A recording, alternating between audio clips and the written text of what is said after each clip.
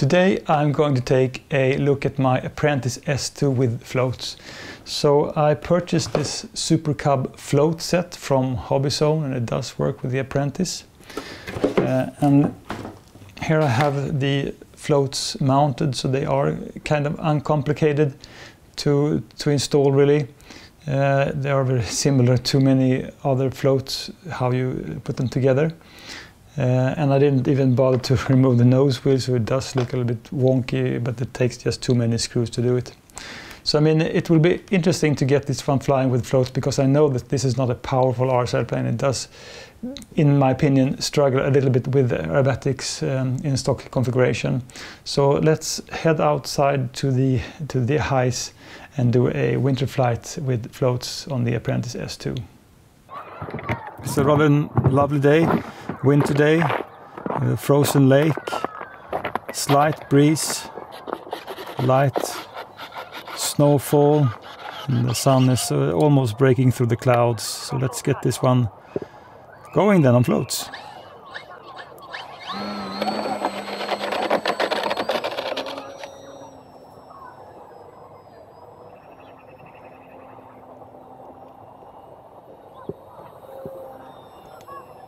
I know the Apprentice S2 is not a powerful RC airplane without floats, so with the added weight of the floats I suspect this one to be a little bit sluggish. I cannot complain too much because this is a beginner RC airplane, and in my experience it's really easy to fly this one. I think it does feature safe technology, but I do think that you will be pretty soon out of safe, even if you're a beginner, because it's really easy to fly. So just as long as you learn how to orientate when the plane, fly towards you or away from you, I think you will be out of safe really soon. But this is not a powerful RC airplane. I could compare this one when it comes to power to the Arrows Cessna, the 1.1 meter Arrows 182 Cessna. It's not a powerful RC airplane, and the Arrows is a 2-cell, this is a 3-cell, and I think this one is a little bit more agile than the Arrows Cessna, but not by much. But this is a much better trainer because the landing gears are better constructed.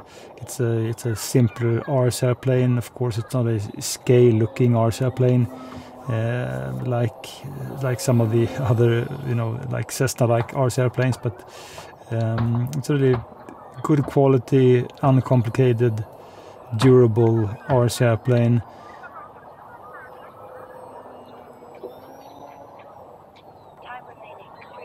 And simple things like stall turns is no problem, of course, but when it comes to aerobatics,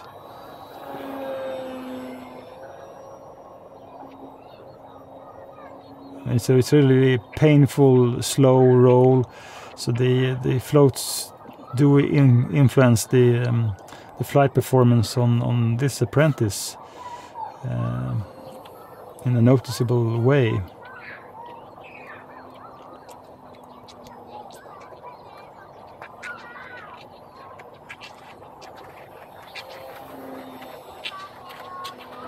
So I have a skier I am just flying to avoid, making like a holding pattern at this part of the ice.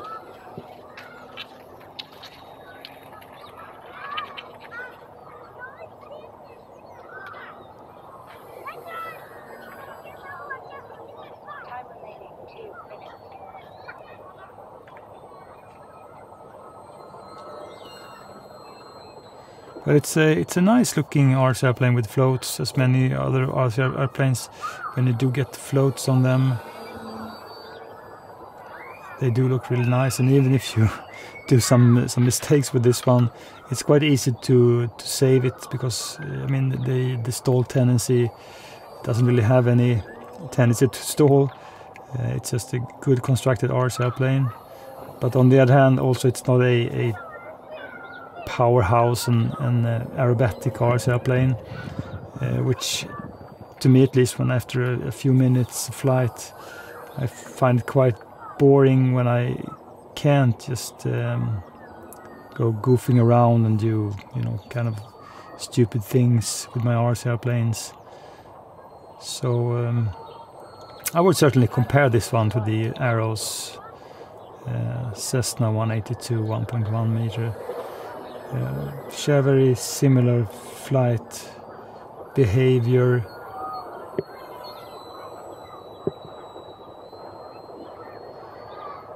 And thanks to the stripes under the wing, I think this one is really easy to tell orientation. So in my opinion, almost all RC airplanes benefit when you have stripes underneath the wings, and especially when you have white wings and you have like a grey whitish sky like this one. It's so easy to lose orientation, but with this one it's not a problem.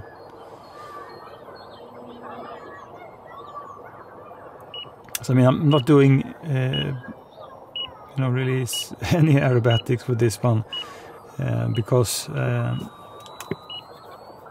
had just a trial flight before this flight, and I discovered that I mean, it was just a struggle to get the aerobatics to work the way I want them to work. So it's just a, you know, a docile, like figure-8 flight. And I know that with this RC airplane, if you want to do aerobatics, you have to let the plane gain the speed first. So I mean, it's not a slow, really super slow RC airplane, but you really need to push the RC airplane and have more power to be able to do, especially rolls. I think this one is really lacking in the when it comes to rolls. So I mean, just to compare this one for many of the other like 1.2 meter wingspan RC airplanes, I think they are, most of them are much more agile. I mean, one of the obvious choices would of course be the Ranger 1.2 meter, and the Ranger is just super fun, agile, and you know, a really great RC airplane. But this one is, you know, it's lacking, so it's time to get this one down.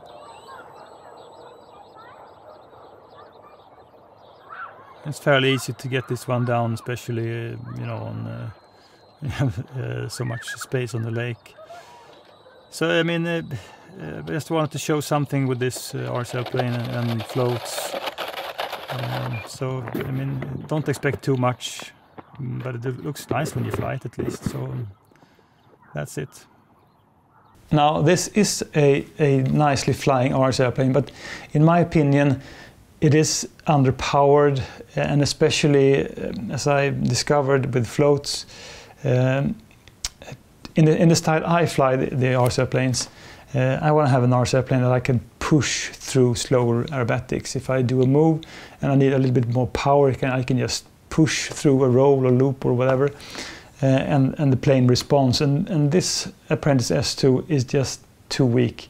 It's a great beginner RC airplane in that it's really uncomplicated, and I think you have these rubber bands, and so I mean, if you hit the wing, I suppose the rubber band will flex, and it's a really lightweight RC airplane. So I mean, a good option for a beginner to learn how to fly.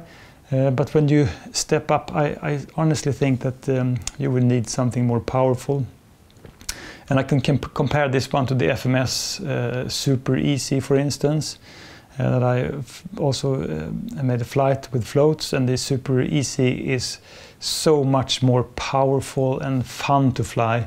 Of course, it's a tiny bit more difficult, but in honestly opinion, I would pick the Super Easy over this one. I mean, I like the Apprentice, but with floats, it just, you know, it's too much to ask from the power system, in my opinion. And I haven't tried this on water, but this floats doesn't feature any rudder, so turning on water can be also problematic. But I mean, it's a great RC airplane, just not too powerful, and in honest opinion, if you want to do more aerobatics, it's not the plane for you. But I just wanted to show this flight with the floats also. So that's my opinion about this Apprentice S2 with floats.